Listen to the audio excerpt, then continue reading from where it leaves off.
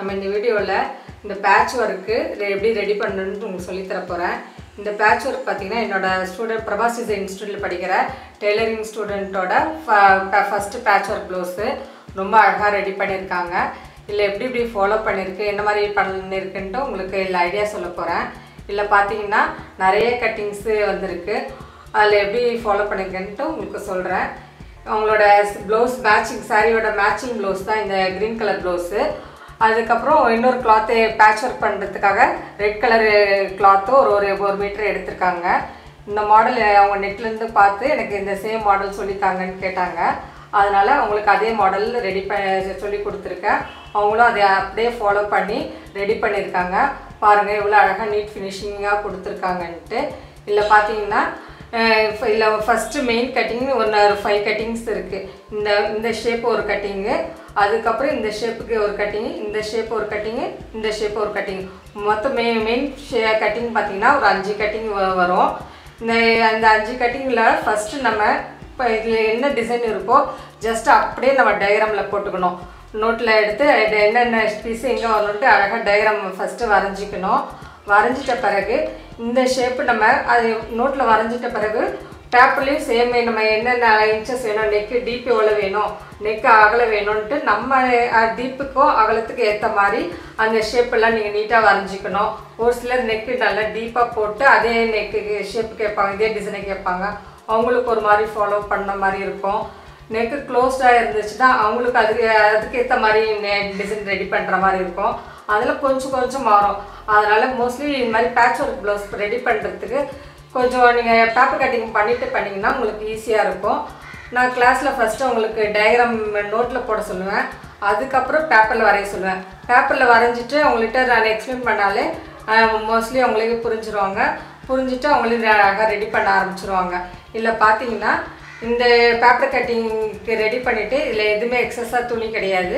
இந்த ஷேப் அப்படியே நம்ம பேப்பர் கட்டிங்கில் வெட்டின அளவோட அப்படியே லைனிங் கிளாத்து ஒரிஜினல் கிளாத் வெட்டி ஒரிஜினல் கிளாத்துக்கு மேலே லைனிங் கிளாத் வச்சு தச்சு திருப்பிட்டு அதுக்கப்புறம் த்ரெட் பைப்பிங் கொடுத்துருக்காங்க. ஃபினிஷிங் கொடுத்துட்டு ஒரு ஸ்டோன் லேஸ் அழகு வச்சுருக்காங்க இந்த இடத்துல. அதுக்கப்புறம் இந்த பீஸ் பார்த்திங்கன்னா மெயின் கீழே பேஸ் பார்த்திங்கன்னா green colour, full பீஸுமே green colour கீழே வச்சுருக்காங்க பேஸு. பேப்பரில் இந்த ஷேப் வெட்டிட்ட பிறகு மேல் பார்ட் மட்டும் +1 எடுத்துக்கணும். இந்த க்ரீன் கலரு உள்ளே இன்சர்ட் பண்ணுறதுக்காக இந்த மேல் பார்ட் மட்டும் +1 எடுத்துக்கிட்டிங்கன்னா உள்ளே இன்சர்ட் பண்ணிவிட்டு இந்த டிசைனை வச்சு மூடுறதுக்கு அழகாக இருக்கும். அதனால் பேப்பர் கட்டிங்கில் நம்ம இந்த இடம் வெட்டும் போது +1 எடுத்து லைனிங்கில் வெட்டிக்கணும். அது மாதிரி ஃபஸ்ட்டு அந்த க்ரீன் கலர் பேஸ் உள்ளே வச்சுருக்கேன்.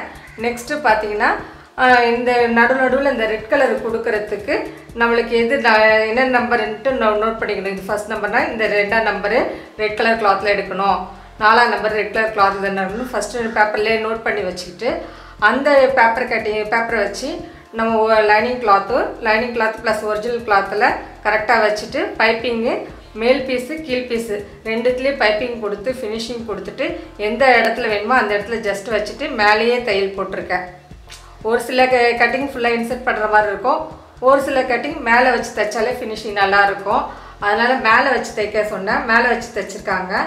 அதே மாதிரி அடுத்த பீஸு 3ஆம் நம்பருக்கு விட்டுட்டு 4ஆம் நம்பருக்கு ரெட் கலர் கிளாத்து சேம் அதே மாதிரி ரெடி பண்ணி அந்த சைடு பைப்பிங் இந்த சைடு பைப்பிங் கொடுத்து ரெடி பண்ணியிருக்காங்க. அதே மாதிரி அடுத்த பீஸ் ஒன்று வச்சு ரெடி பண்ணியிருக்காங்க. இங்கே எப்படி ஃபாலோ பண்ணியிருக்காங்களோ சேம் அதே டைப்பில் இந்த சைடு ஃபாலோ பண்ணி முடிச்சிருக்காங்க.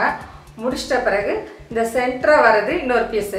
இது பேப்பர் கட்டிங்கில் நீங்கள் நெக்கு வர சைடு மட்டும் அதே அளவு எடுத்துக்கணும்.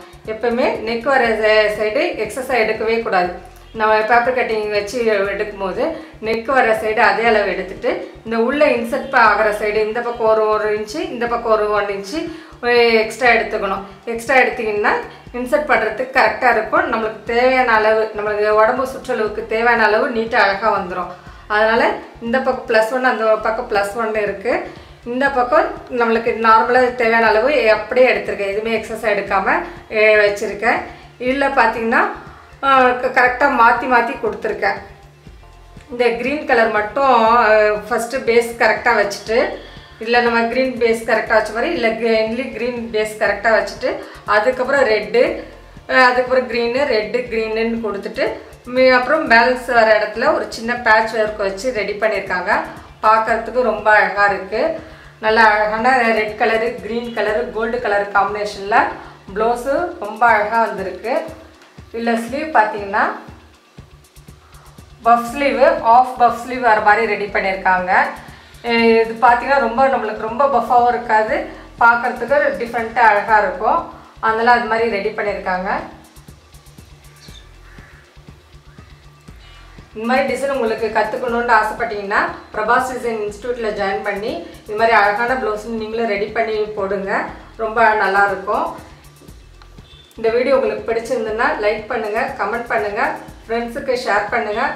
பிரபாஸ் டிசைன் சேனலை மறக்காமல் சப்ஸ்கிரைப் பண்ணுங்கள். பெல் ஐக்கானையும் கிளிக் பண்ணிக்கோங்க. தேங்க்யூ.